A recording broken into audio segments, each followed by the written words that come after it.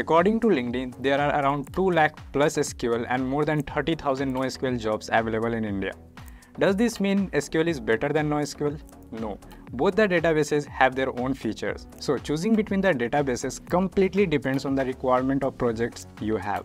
Hello and welcome everyone to the video on SQL versus MySQL by Intellipaat. In this video, we will look into how SQL differs from NoSQL. But before we do that, make sure to subscribe to our Intellipaat YouTube channel and hit the bell icon to come across more updates like this. So before any further ado, let's get started with the comparison of SQL and NoSQL. So what is SQL?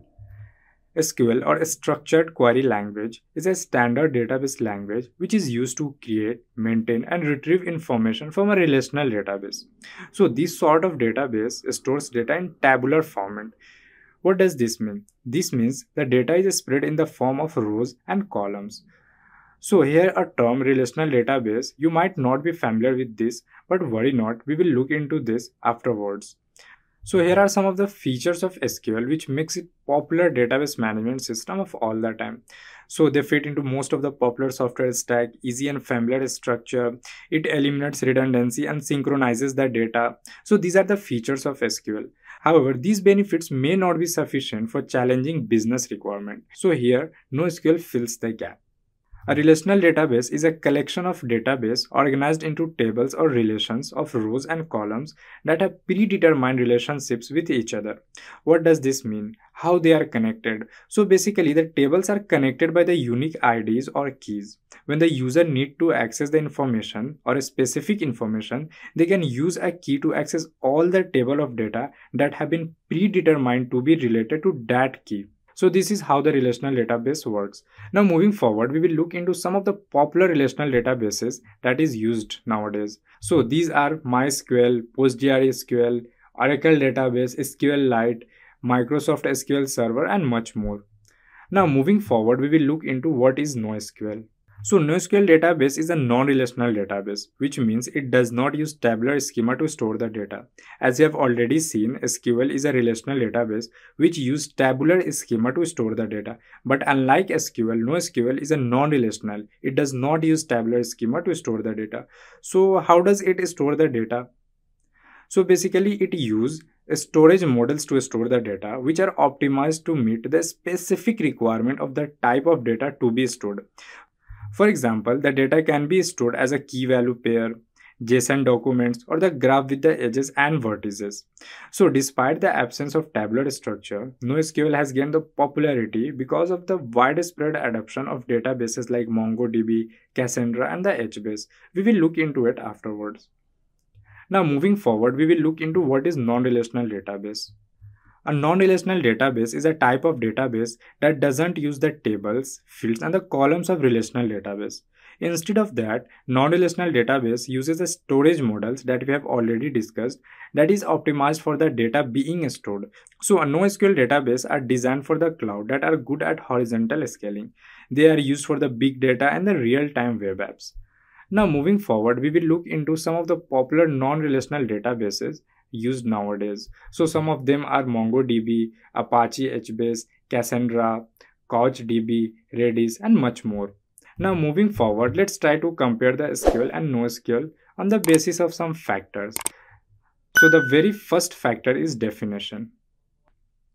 So SQL is known as relational database, NoSQL is known as non-relational database. We have already seen a relational database is a type of database that stores data in the form of tables.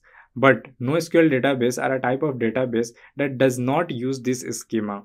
But rather than that, it uses storage models to use the data. Now moving forward, language. So SQL uses a standard language called a structured query language. But on the other hand, NoSQL doesn't have any fixed language. Language varies from the database to database. Now moving forward, the type. So SQL has a table-based database. As we have already seen, SQL is a relational database. On the other hand, NoSQL has document-based like key value pairs, graph bases and the table-based databases. Now moving forward on the basis of scalability. So SQL database are vertically scalable whereas NoSQL are horizontally scalable. What does this mean?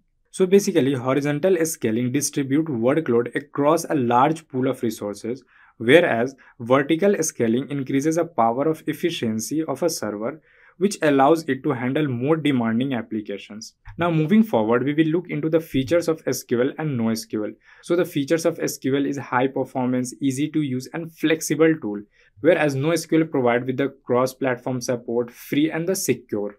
Now, moving forward, we will look into the companies using SQL. So there are various companies like Microsoft, Facebook, LinkedIn, Dell, Accenture. So these are the top companies using SQL, and the companies using NoSQL are Capgemini, Amazon, Adobe, SAP, and much more. Now the question is, which one is better, SQL or NoSQL? The choice between the SQL and NoSQL completely depends on the web application you need to deal with.